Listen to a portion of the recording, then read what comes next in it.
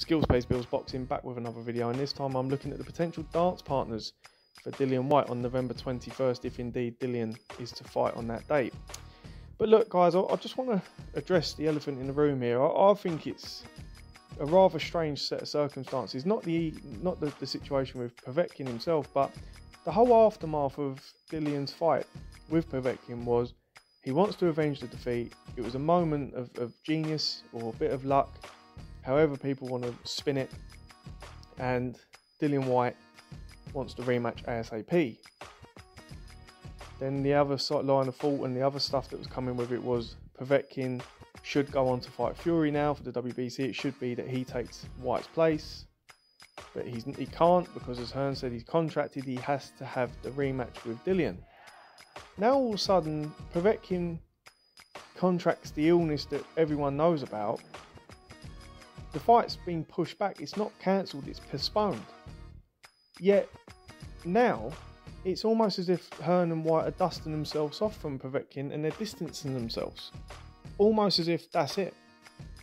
You know, yes, that's the date, January 30th, but we want to fight someone else, we'll have Fury. And they're trying to jump back again to the top of the food chain, and it's a rather strange set of circumstances, because now Hearn's gone out online and started talking about fighting other fighters, you know, for Whyte to fight other fighters on the November the 21st date, calling out Andy Ruiz, who I'll look into in a moment. It's just a rather set of strange circumstances, guys, and something that makes me think that I don't think we're going to see the rematch with Povetkin personally. I've got a feeling that they're looking to move on from him. I think this is their best chance to do that, and it seems that way, that they're going to move on. Anyways, let's move on to the candidates. So, number one for me would be Michael Hunter. High risk, low reward. I know what people are going to say, and to be honest, this is the reason why I don't see the fight happening. I'd be very, very surprised if Dillian Whyte takes on Michael Hunter on November 21st. Why? Because he's a real life boogeyman. This guy is the epitome of high risk, low reward.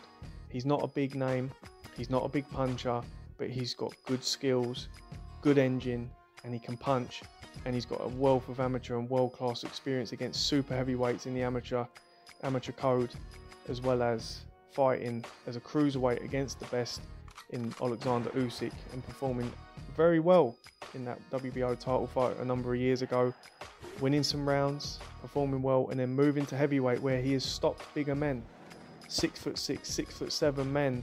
He's stopped them, he's ground them down and beat them. And then last year in December in Jeddah, I personally thought he beat Povetkin, hurt him several times, and I felt he won the fight relatively convincingly on points.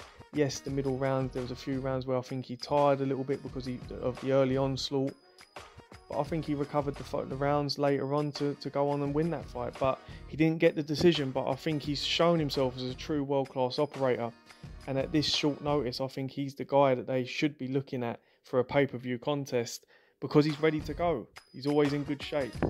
But again, high risk, low reward, so I'm doubtful. But then, oddly enough, looking at, you know, I'm hearing the name Martin Bakaole, and that Bakaole could be the guy to step in. Why? Well, he's a matchroom fighter. Billy Nelson is essentially his mouthpiece. Billy is pushing, and has been for years, this guy is the goods. The sparring. We hear of the spars with Joyce and Joshua, and how good he's done, and that he can punch, and that he's well skilled.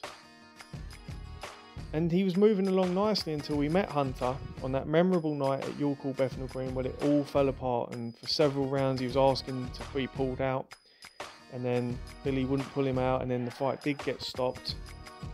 It was a terrible, terrible night, and it's set him back many years. It's set him back quite a while, and it's definitely still in the minds of fans. But he has gone on, and he has won some fights, and he did go to Poland and defeat Mariusz Wach in his backyard.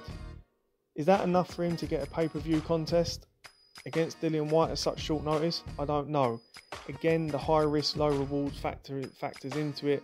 Being a big man, he can punch. Apparently he's got good, decent hand speed, and he's well versed and well skilled.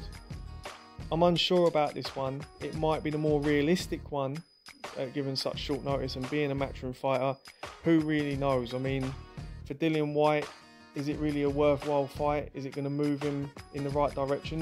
It'll blow off the cobwebs and get rid of all those demons maybe from the Povetkin fight. But for me, I'm not too sure, not sold that this is the fight that needs to happen or will happen. And last but not least, Andy Ruiz. This is one that Eddie Hearn chucked out there. I think that sort of shows the desperation of the situation right now. It's a good move for Whyte if it can happen and he can win.